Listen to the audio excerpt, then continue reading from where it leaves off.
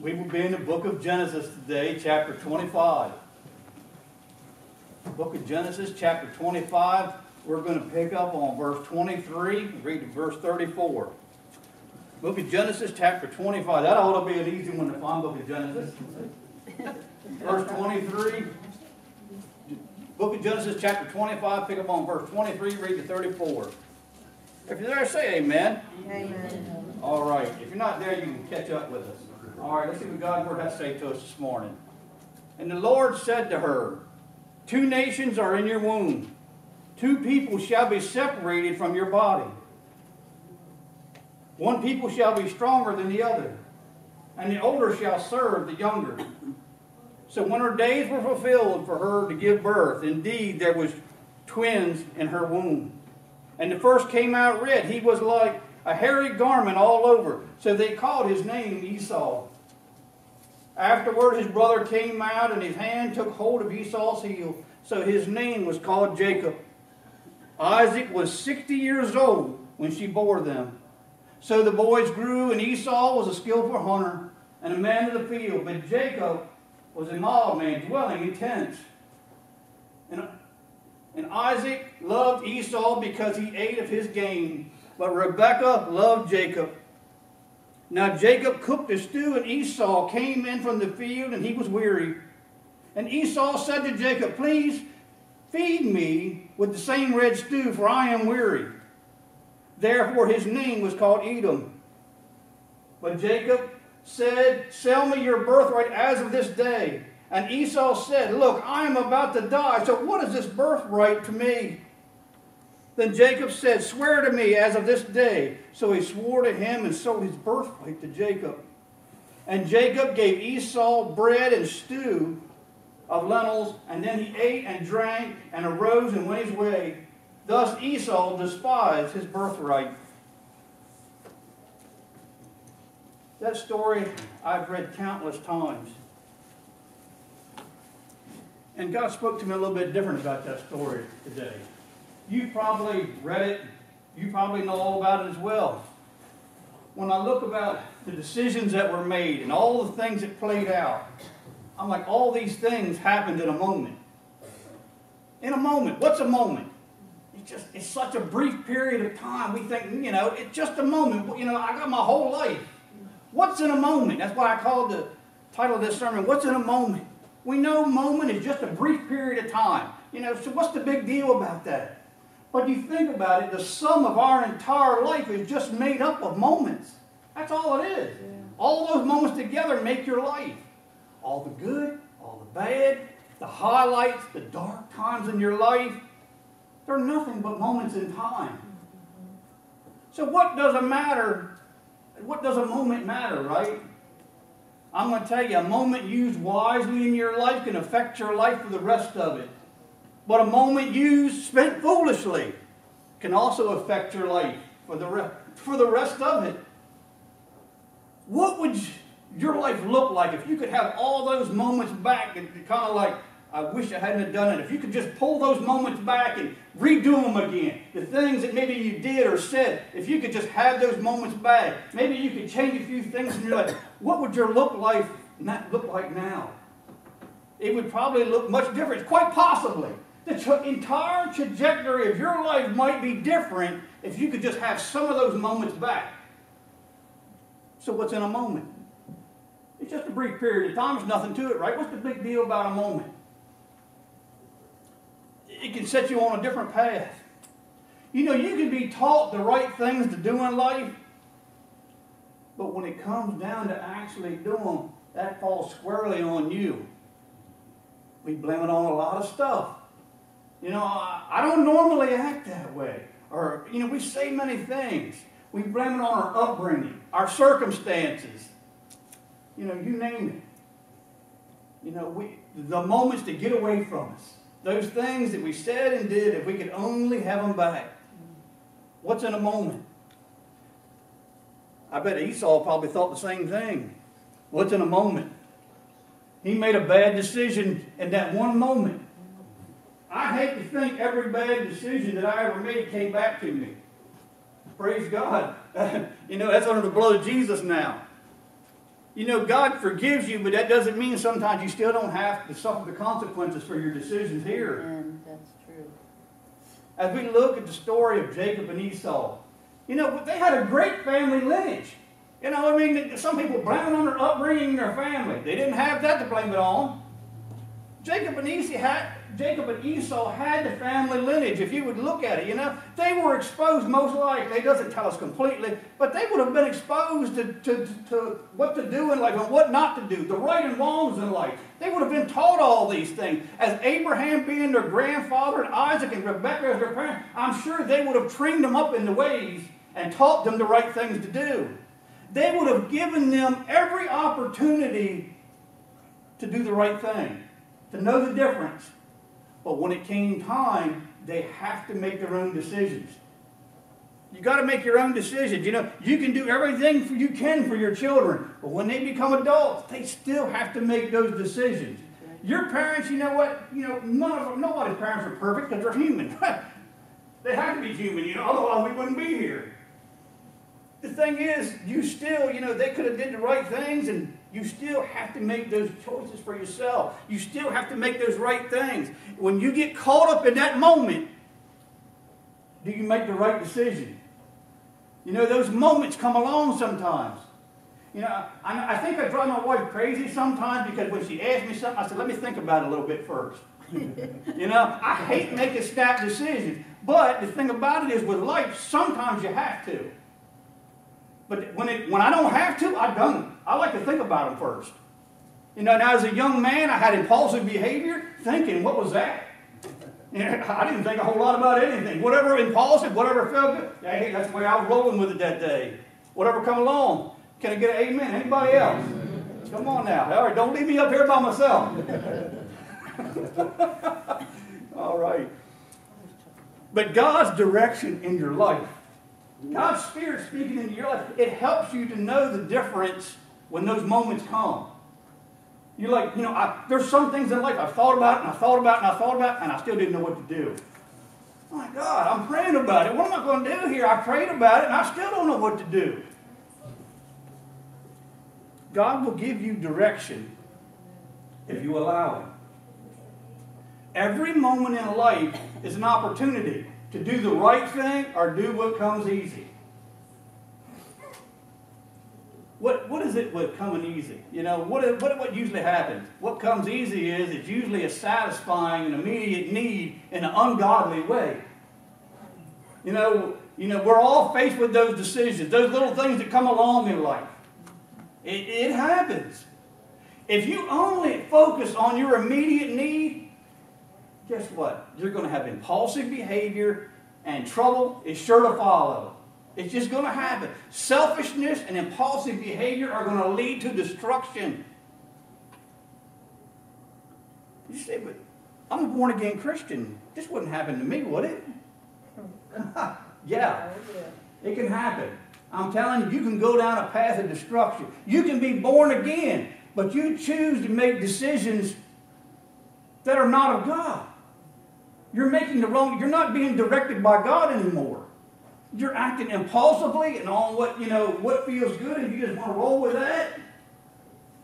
A Christian can go down a path of destruction because they've allowed themselves to be led by something other than God's Spirit. That's right. You can be led by something other than God's Spirit. Sometimes the decisions that we make in life, they can be our undoing. You've worked hard, you've done a lot of good things in life, and you know, maybe as a Christian, you're trying to do the right thing, and one day, you want your faith to become sight one day when you cross over to the other side. But all that can go by the wayside in a moment because of some decision you've made. You've decided to follow and try to fulfill some need that you think you have in an ungodly way. Don't think temptation won't come your way. Being tempted is not a sin.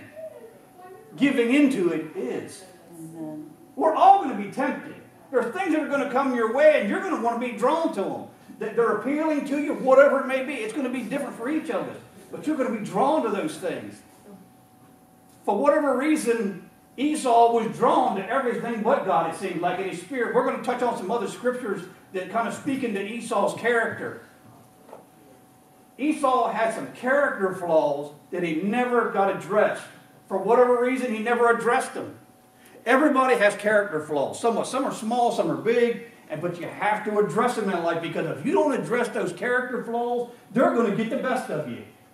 Because you're going to be drawn to things, and you know what? You're going to gravitate toward those things. Your mind's going to run wild. And next thing you know, you're participating in things you really shouldn't be. There you are. When your desire for something is stronger than the voice of God in your life, it's never going to end well. Right. It's never going to end well. We have desires. We all have desires. But when those desires become out of control, it happens. When they become out of control, nothing good is ever going to come from it. Right. Everything that you've ever worked for, everything that you've ever put together can be taken from you in a moment. Don't think not. You think, well, no, it can be. I'm not saying it will. I'm just saying it can be. It can be taken from you in a moment. Esau, he was going to be the patriarch of the family. I mean, he was the firstborn son, so it was just, he fell into it, that's the way it was going to be. But he forfeited God's blessings. You know you can do that, right? God wants to bless, as a born-again Christian, God wants to bless us. He wants to give us blessings in life. And when I say that, some people gravitate automatically to money. That's not all what I'm talking about. I'm talking about blessings in your life. God, you can forfeit those things by being led into things that are not of God. You can forfeit it. God wants to do them, but you have another plan, evidently. You run amok somehow. Your desires, all these emotions, all these things, and you're going out, all this stuff, participating in these things. Not only have you been tempted, you've been into it. It's not easy out here in the world. You will be tempted. There are things that are going to come your way. You know right from wrong. You've got to do the right thing. But when you have a spirit in you that is uncontrolled, it's never going to end well. Some people, they just don't seem to be able to control themselves anyway. I don't have any filter, they say. I just let it go. Or whatever it may be. You know what? I'm going to just do whatever. They don't have any filter. They have an uncontrolled spirit. An uncontrolled spirit is never going to end well for you. I'm telling you, it's going to end in destruction. An uncontrolled spirit. Next time, when you just want to do whatever it is, ask yourself, is it worth it? Is it really worth everything that I've ever accumulated, everything I've ever accomplished in life? Is it worth my relationship with God? Is it worth it? Somebody say, well, as long as I don't get caught, it'll be okay. As long as nobody finds out, right? God will forgive me. Some people say, it's better to just go ahead and do what you want, and you can ask for forgiveness later, right? That's not God's desire for your life. But believe me, God wants to hear a prayer of repentance from us when we've gone astray, when we've sinned, whatever it is we've done. God wants to hear that prayer of repentance from our heart.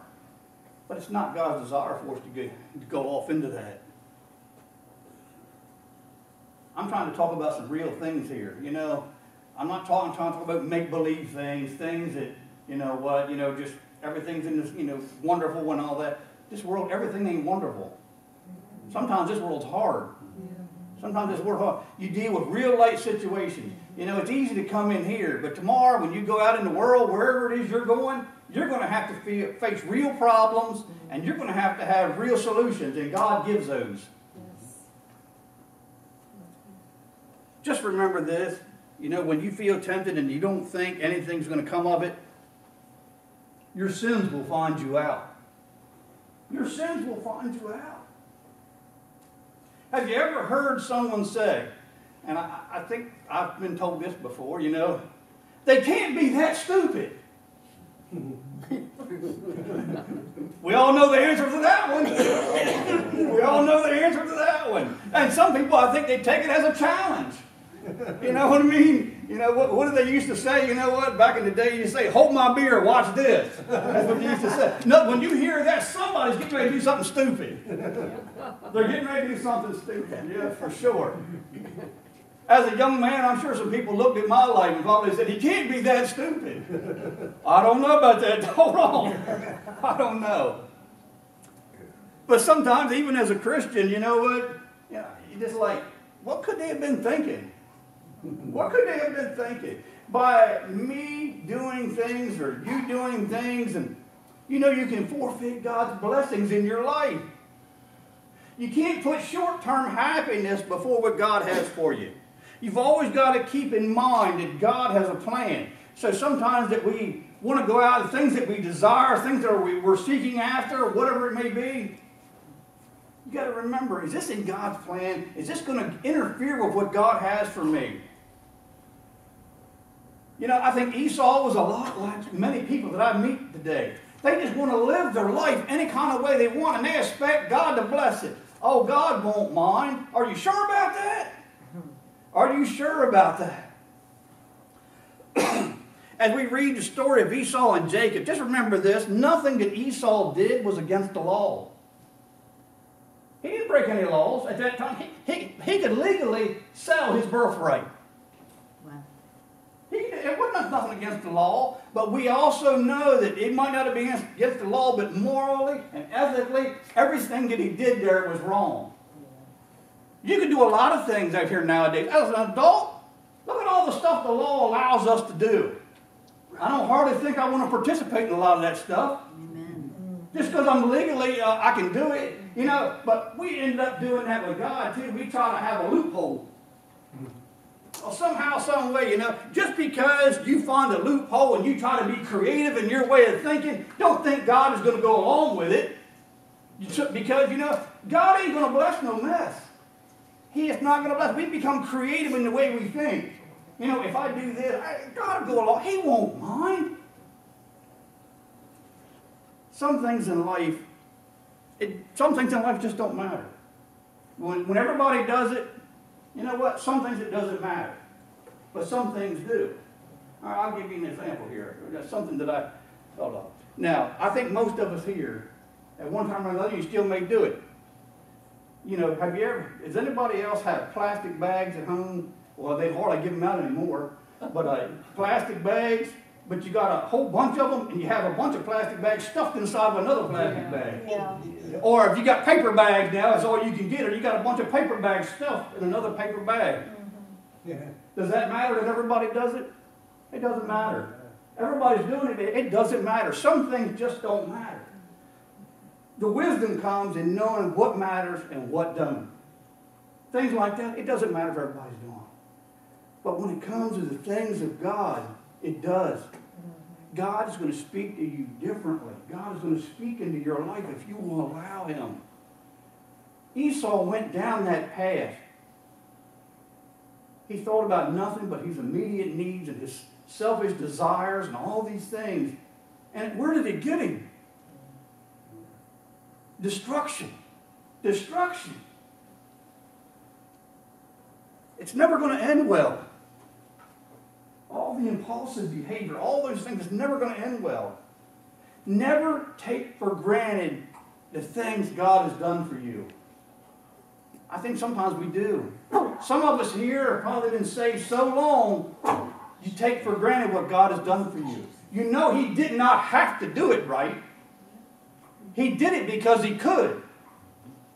He didn't have to do it. You weren't just such a wonderful person. Oh, I'm going to do great work. And look at Him. That's not what He did for me. He did it for me because He could, and He loved me. And despite all my shortcomings, all my flaws and all my sins, He did it anyway. He didn't have to do it. Everything from you can be taken in a moment. Do not take today for granted. There are so many. Today is a gift. There are so many that don't have that gift. They don't have that gift. There was a difference between Jacob and Esau. Not only, their personalities were different, what they did for a living was different, but something was just different about their character. There was something different. In the scriptures, it foretold right from the very beginning, even though Esau was actually the oldest, it was foretold that Jacob would be over him. Esau made bad decisions over and over again. But when I look at the story of Esau and Jacob, it's all for all of us to see what Esau did.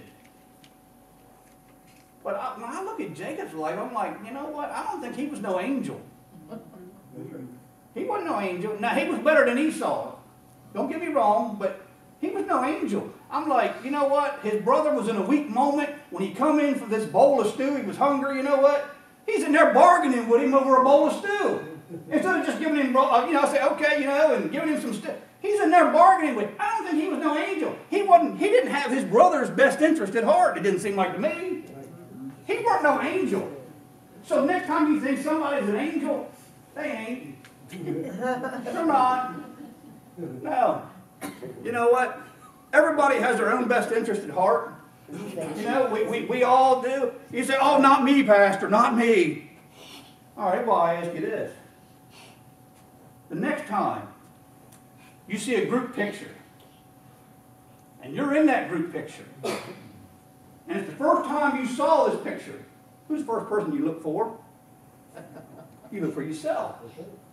You look for yourself. So don't tell me you don't have selfish desires. We all have it. It's our nature. It just comes that way. We all have it. We're none angels. We're none angels. But let me just say this as well. Jacob might not have been no angel, but it did not excuse Esau's behavior. Esau blamed everything that was wrong in his life on his brother. He was coming later on. He was coming to get him. He was going to take him out. He was going to murder him. He blamed everything that went wrong in his life on his brother, when actually Esau should have looked in the mirror. That's the last thing we want to do. Esau's behavior, we come up with 1,000 excuses. Your excuses do not excuse you. They might explain you, but they don't excuse you. Now, I got a portion of scripture I'm going to read to you. Sometimes it gets overlooked in the story of Jacob and Esau. This kind of explains Esau's character. He doesn't touch on his entire character in what we just read. In the book of Hebrews, chapter 12, I'll give these because I know some people take notes. Book of Hebrews, chapter 12, verse 16 and 17. I find this very interesting. He speaks to Esau's true character. He's speaking about Esau here. He says, lest there be any fornicator or profound person like Esau, who for one morsel of food sold his birthright. For you know that afterwards, when he wanted to inherit the blessing, he was rejected, for he found no place for repentance, though he sought it diligently with tears. That's an interesting scripture to add to it when he speaks about Esau. It kind of explains more about Esau's character. Esau had a lot of character flaws. There was a lot of problems. And it tells me that it says that he was rejected. He found no place for repentance in his heart. In other words, it sounded like to me he didn't think he did anything wrong. Though he sought it diligently with tears. An emotional experience is not repentance. An emotional experience is not repentance. You can have the tears flow. It doesn't mean your heart's right. You're just sorry you got caught for what you did. The tears can flow. An emotional experience is not salvation. An emotional experience is not repentance. See, it goes back to the heart. It goes back to the heart every time. We can say the right things and try to do the right thing, but if our heart is not right with God, it's never going to work out. We're always going to struggle. Esau, instead of being upset with his brother, he should have repented. How many times do we blame our situation on everyone else instead of repenting and going to God and coming clean with Him? You know you need to come clean with God. You do know that He knows, right? When we are confronted by our sin, do we come clean? Or do we get angry? Like Esau. We get, how dare you say that to me? when we really need to come clean with God instead of getting angry. Who do you think you are by saying that to me? We need to come clean with God instead of getting angry. In the book of Genesis, chapter 27, verse 36, we see Esau blaming Jacob for all of his problems. Instead of examining himself, Esau's character flaws were unaddressed. Now Esau was left with a big problem. It reminded me of a story. King David. King David is very well known. You know, we know he did mighty things for God, but we also know that he messed up a lot. Big time. In 2 Samuel chapter 12, we see the story of the prophet Nathan confronting David, King David at the time. He was already king at this point in the story. 2 Samuel chapter 12, the prophet Nathan confronting David about his adultery with Bathsheba and arranging her husband Uriah's death. Now Nathan was sent by God. He just didn't say, I think I'm going to go talk to that man. Right. No, he was sent by God. There's a big difference. You know, some people want to put their nose in stuff that ain't none of their business sometimes, and, you know, that happens. But, no, Prophet Nathan was sent by God. And it was a dangerous thing that he did. You better be sent by God, because King David had the power to take his life. We know the story, you know what I mean? Nathan approached him from a, kind of a side angle. You know, he couldn't confront him directly. So he, told the story of, about the lamb. And, and David's anger was so angry. He was so aroused by his anger by the story that Nathan told that, you know what? He didn't realize he was talking about him. He said, surely that man will die. Nathan says, yeah. The prophet says, you're that man. Mm-hmm. Oh, man.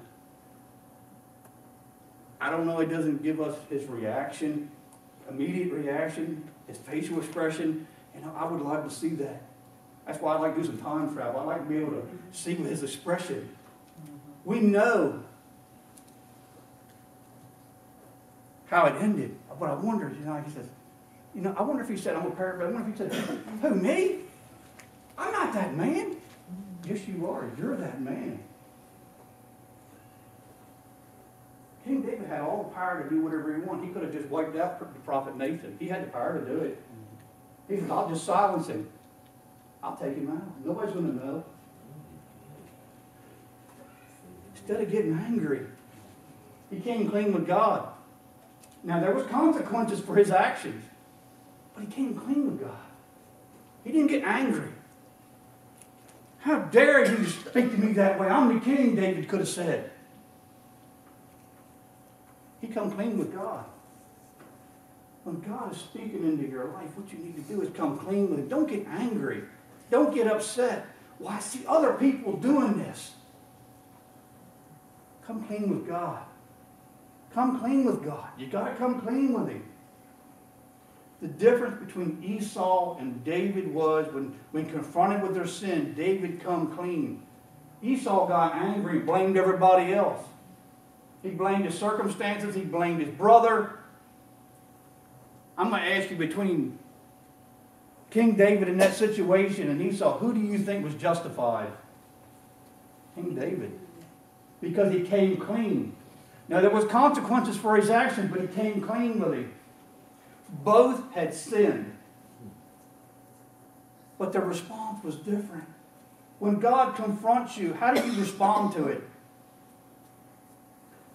When God's confronted me before, it ain't been easy. It's hard. I don't want to hear it sometimes.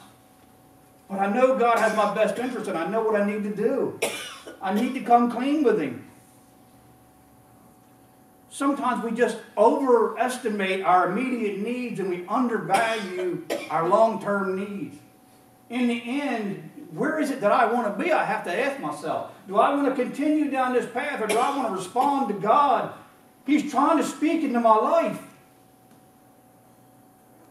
Everything has a place in this world. Everything has a place for it. But coming clean with God helps us to know the difference. Because when you come clean with God, you will be in right relationship with Him. Those things in your life that you're dealing with, that you're struggling with, you don't think anybody knows about. God knows. He's seen it all. There's nothing hidden from Him. don't know where you're at with that, but is there something that you need to come clean with God about? This is between you and Him. It ain't between you and anybody else. It's between you and Him. It always has been. We make it about this and that. That uncontrolled spirit in you is going to lead to destruction. Come clean with Him. With every head bowed and every eye closed.